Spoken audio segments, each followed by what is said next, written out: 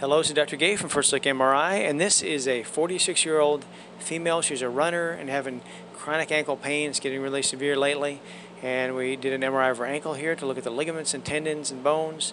And on this view, we see one main finding, and it is up here. This is the tibia, the big bone in the leg that comes down to the ankle joint.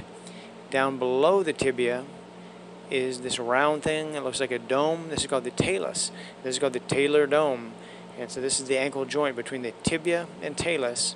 Now if we look back here, this is the heel bone, the calcaneus. It's nice and dark and gray, which is normal.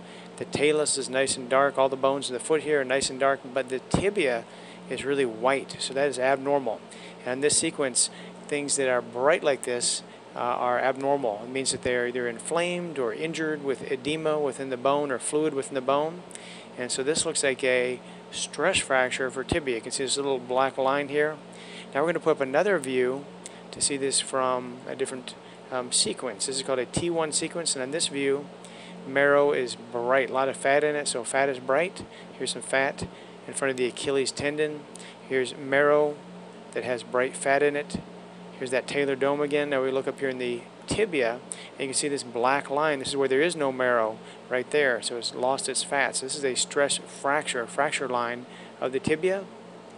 And this is what was causing her pain. So she's a runner.